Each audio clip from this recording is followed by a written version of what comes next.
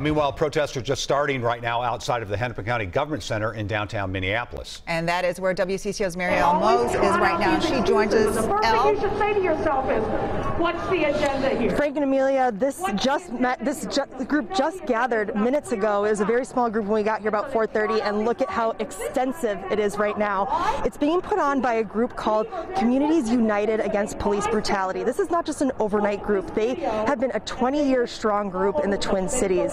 There's people here and they have one message, and that is to arrest the 4 officers and put them in jail without bail. That is what they're asking for right now.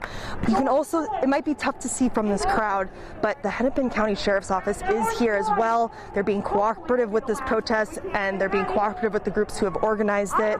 They want to encourage people to be peaceful, and the organizers of this protest want to encourage people to be peaceful as well.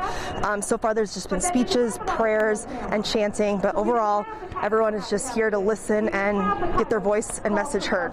Guys, back to you. All right. Thank you, Al.